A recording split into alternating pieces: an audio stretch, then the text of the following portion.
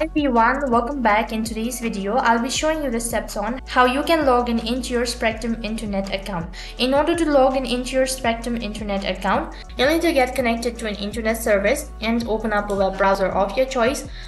And on the web address bar, type in www.spectrum.net.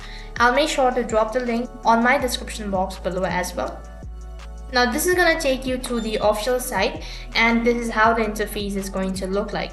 In order to log in into your account, click on the sign in button, and in case if you don't have an account, you can just tap on create a username and you can begin with the registration process. In order to log in into your account, you'll need to provide in a username and then a password. After you're done entering your information, scroll down a bit, click on the sign in button. Also make sure to mark on this I'm not a robot in order to confirm that you're human. After that, you'll be able to log in into your account. However, sometimes you might not be able to log in into your account because of your incorrect user ID or your password. You can just simply tap on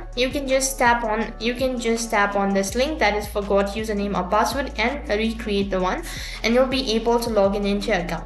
So this is how you can log in into your Spectrum Net account. That is all for this video. I hope the video was helpful. Make sure to like, share and subscribe to our channel. Also make sure to comment down below for any further queries. Thank you for watching. See you in the next video.